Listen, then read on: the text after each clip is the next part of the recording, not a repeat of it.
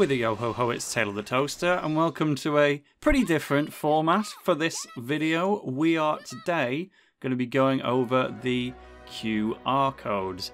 So, some immediate differences already. Like we've not got just gameplay on the screen. As a reminder, I am playing on console, but I'm still using a capture board to put it on a computer screen, so that's why it works this way, but I am still playing on a console, as you will see when I am using the 3DS for its camera capabilities, because, yeah, again, there'll be no face cam. A, there's no room for it, and B, the 3DS will basically be working as one anyway. See here, why don't I turn this around? Wow, that really is zoomed in. So, with a yo-ho-ho, it's TaleOfTheToaster. Welcome to the QR codes video in Inazuma 11 GO Galaxy.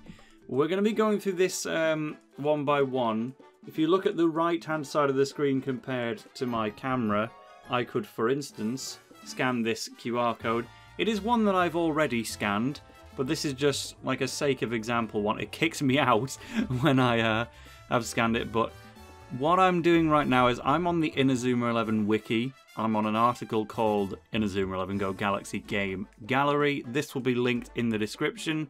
I'm obviously going to be showing off each QR code one by one in this video as well, if that's easier, but you can use whichever you want for ease of access. But this is very heavily going to be dependent on the Inazuma Wiki, because, for example, the one we just scanned is actually one we already scanned in the main Let's Play. That's why it didn't work. But you have to understand the Japanese text a little bit, but that's kind of what this video is for, essentially a translation. Look UFO, Keenan's extremely good dribbly move, which we saw in the anime, is not part of his level up moveset in the Go Galaxy game. You have to scan the QR code to get 5 manuals for it. So to show an actual successful one instead, if I scan this one, I'm surprised it can read it from that low quality. But every time you do a successful scan, it goes into the inner link and saves the game. And up on my other screen again, I can see that it's actually these stone-looking fellas. You may not recognize these. They don't really have much of a role in-game, but they actually appear in the dark room training facility stuff in the anime. So here's a little gallery of them. So I won't go into everything in great detail, but this has kind of put I would say the most important QR codes right at the start. So we'll give a fair bit of info on these as well. Well, actually, this one's not the biggest. This is just Danger, who's been a slightly exclusive guy in every Inazuma game so far. I may need to learn to shut up in between all of these and just cut out the game saving all the time. But for now, again, this doesn't even have a link, but this Mukata triplets means the Kirkwood triplets, so the Triangle Z guys. What I need to explain now is we've just scanned a QR code for 3 players. That does not mean that we have the players. That just means we can unlock them now through the PalPack Society. So to do another one, which I did as an example in the main series, this one, it says it's already scanned, is for Reese. And as you know, Reese is in fact my lovely Midorikawa, my lovely Jordan Greenway, but in his alien form. So let's just do this one, and then you really can't read that. That's the American guy. Yeah, I could just hover over this. This is this feature wasn't available on Fandom until like a couple weeks ago, but it's coming at just the right time. So Dylan Keats from America, and also what's Demonio called again? Giulio Acuto, I believe, from not quite Orpheus, the one that Ray Dark wanted to replace with. So I'm just going to load up the game before we go back into scanning the QR codes en masse, just to give a quick look. So you can check the inner link, and it will tell you everything that you've unlocked so far. They're all in the Premier community. So if I just go and get there, it's over on the right hand side. So if you're scanning a QR code for items like the Look UFO manuals, they would be with Mr. Veteran on the left, and then the players, like the Murdoch brothers, are all on the right. So we don't have Kirkwood's own pickle here on this Big Bang save file, or indeed much of anything. We can get Shussy Chef. I think we might need a little bit of a rename on that character. Oh no. Well, at least I could have had Paolo Hinawa if he didn't require Treasure Hunter. Let me check my achievements, see if there's any extra ones yet to be unleashed on me. There we go. So I've got some new ones that I haven't checked. Can I now get Paolo, the Dark Room Training Facility Gentleman? Yes, he's a defender. I can trade 2 red coins and he will join my team. So that is like the short version of what QR codes are and how to use them.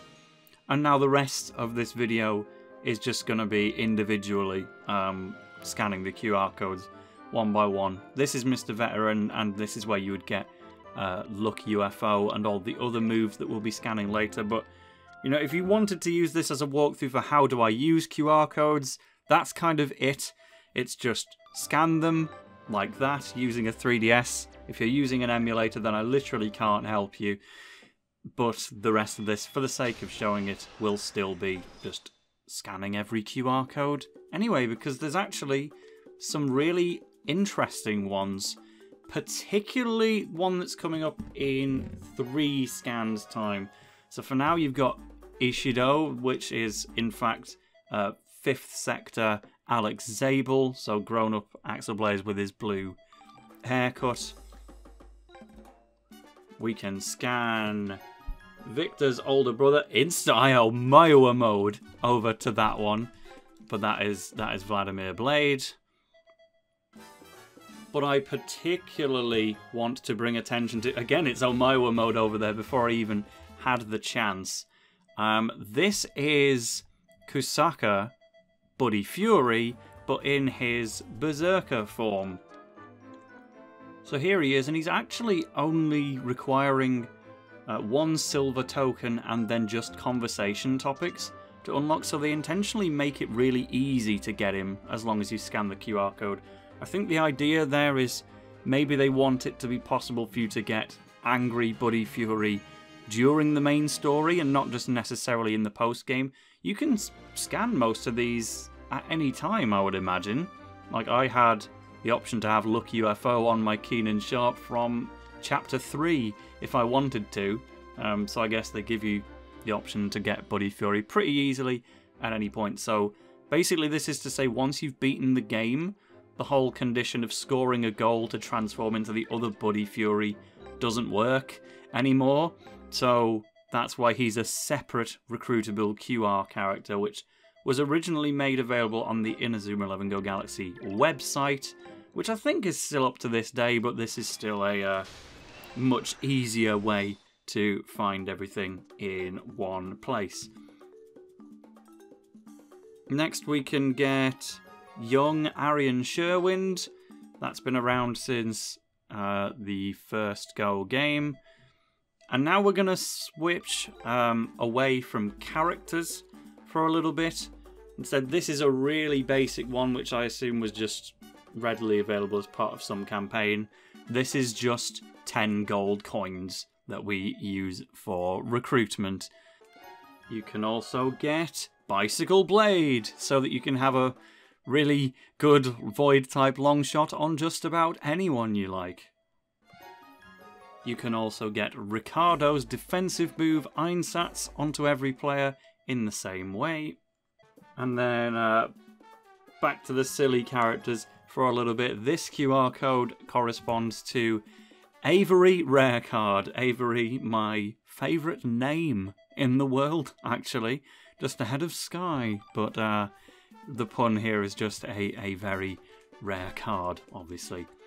Now, so that was a little bit of a miscellaneous jumble, but the next two are pretty cool, actually. So that one I've already scanned off screen by mistake, so let me try that again.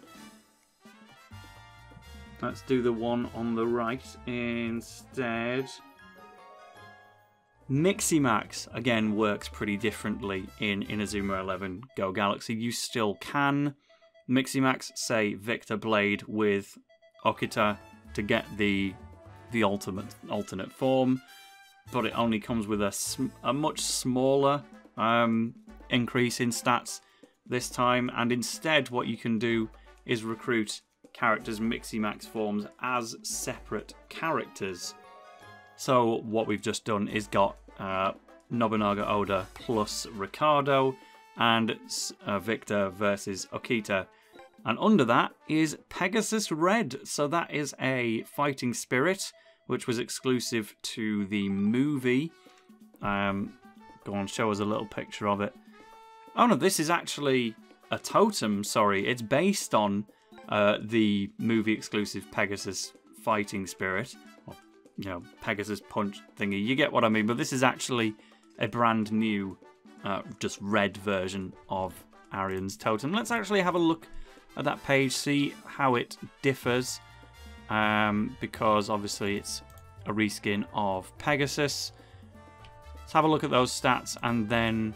Oh, that's the Wikipedia article for Pegasus. Well... We can remember 120, 130, 150. This is 110, 130, 150. So, in some respects, Pegasus is a little better. The main thing is that it's fire element instead of being wind. So, some of these QR codes are starting to get a little smaller now. Let's see how well they scan. Still perfectly. This is Atari, which is...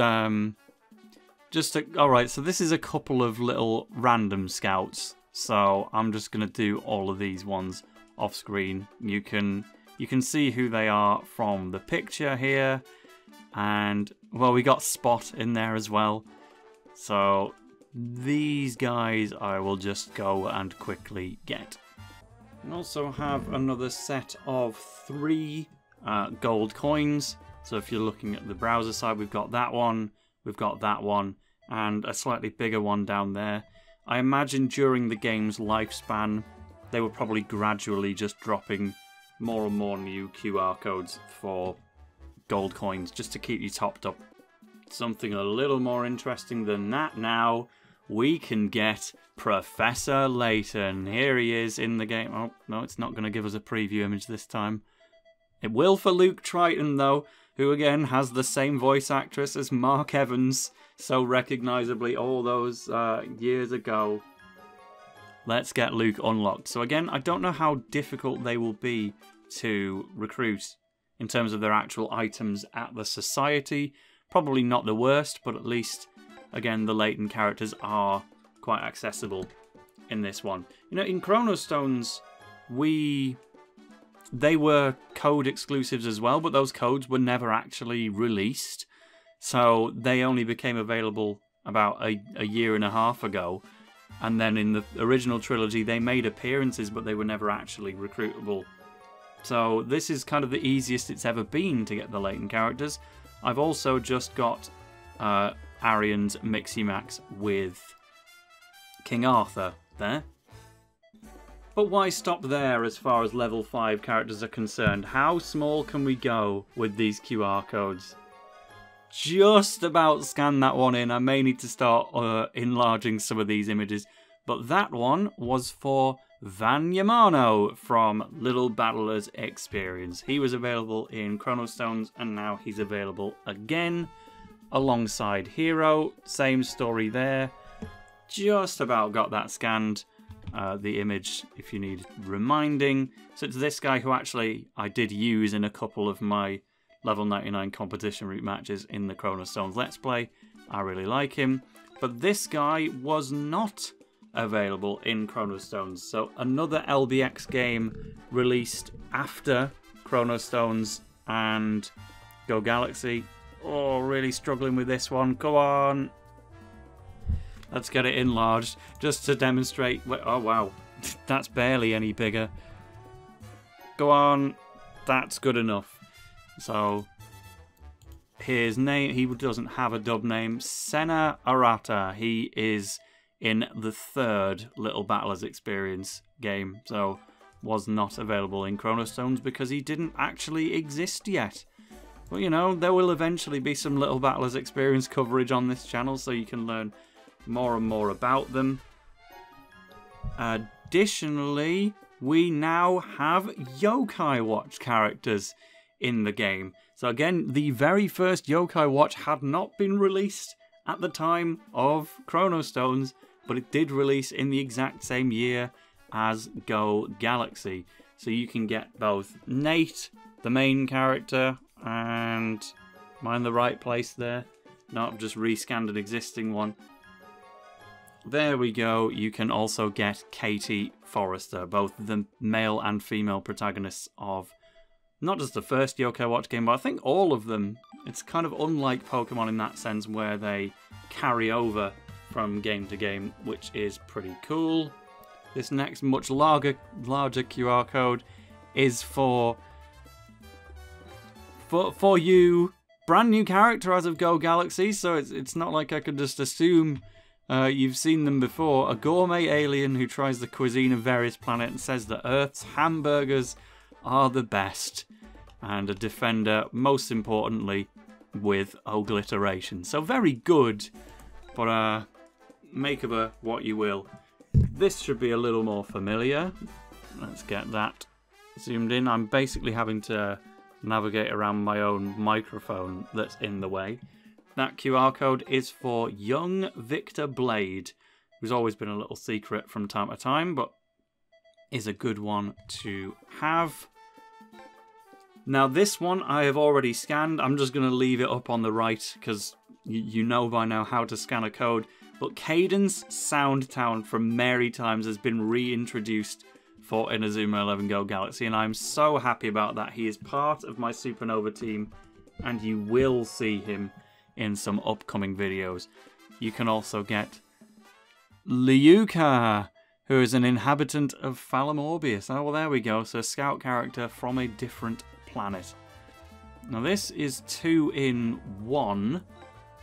So I have scanned them, and even better than I could have ever expected. It's, well, alright, one's more important than the other, I guess. This is a hoverboarding champion who lives in Silica. So that's pretty cool. She needs to be QR scanned, apparently. But more importantly, we've got Downtown from Alpine. What a brilliant little character to bring back, just like Cadence Soundtown. By Go Galaxy, they were giving us just a couple more slightly, I'm not going to call it fan service, because it's literally just characters from Inazuma's past, but slightly more obscure, fun ones. I've also scanned 20 more gold coins from the 7-Eleven campaign. Thank you to this 7-Eleven supermarkets, not just for feeding me while I was briefly based in America, but for also giving me 20 gold coins in Inazuma 11 GO Galaxy, and that one was another gold coin. Next, we're finally going to get to some moves. For example, Gold Rush, the Uzbekistan shot, and everybody's favourite move, Death Scythe Middle or Centre Scythe Slice. How about something better? How about Parkour Power? Of course, Falco Flashman's very, very cool move. But the counter to every Falco Flashman is, of course, Gurami. So this is the Gurami spotlight of the Let's Play. You are required to fight against this player in the main story of the game. So they're based, obviously, in Nayade, as you can tell by looking at them.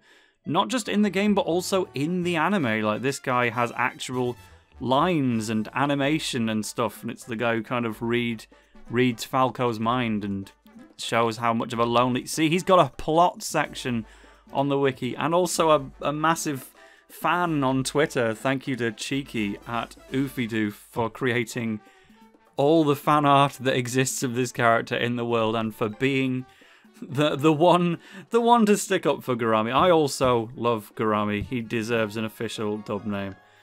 And here's 20 coins. Down to the last 5 then. This one, let's just keep it to moves for a second. We can get Zigzag, Arian's Dribble, There's also another inhabitant of Falamorbius called Hakuri. Now here's an interesting one. This QR code is barely even still alive. It's just about scannable from some photo of a photo, I think. But this is for Tentsuru, the Miximax between Victor Blade and Arian Sherwin. So very serious looking. Can't actually make it any bigger than that. But here he is. You may not be able to get the ideal Miximax like you could in Chrono Stones, but you can still recruit this guy alongside Arisawa. Now let's open that up because this player was in Inazuma 11 2, actually, all the way back to then. Serena Besse.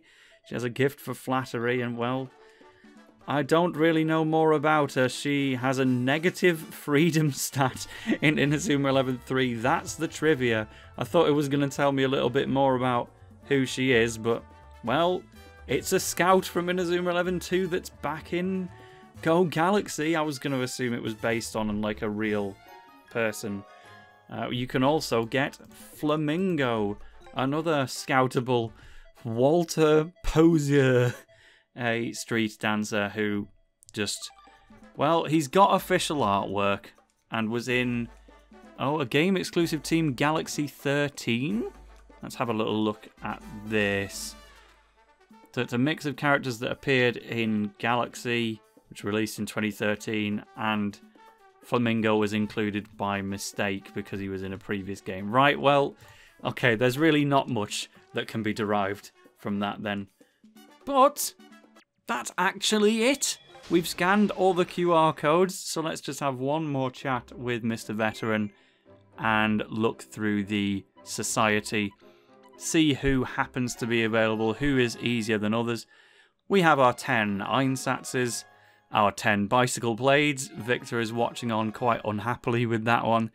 Arian, we can't scan his reactions. This might take a little while because it's got to go through the jingle for all of them.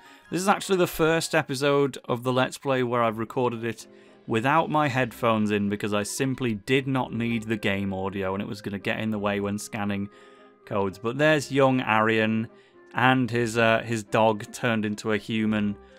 All of this stuff, you can get young Victor Blade extremely easily. And there's, you know, should I get Shussie? It's quite a funny name. Also goalkeeper, so no great need. Luke Triton. We need the strange machine, which appears to be a DS, or more specifically, it appears to be a Pokédex from Diamond and Pearl. That's what it looks the most like. Well, wow, surprisingly, we can get Victor's Miximax with Okita. Well, I might as well. I'm hardly going to say no now, am I, when it's such a rare QR exclusive recruitable that's just right there at my doorstep. The fact that Gandares is exclusive to QR, and he's also nowhere near his brother, who's somewhere else further down the menu, I don't really get what the logic of that one was, and apparently I must not have scanned him because we've still got one more question mark. Garami is widely available here, but this video has been long enough. Finally, you can get some more through the SD link, which I guess I'll find a way to show off at some point because I do own the right games. But go get scanning your QR codes. This has been TaleOfTheToaster. Hope you enjoyed, and definitely get your lucky UFOs if nothing else. Toodle pip.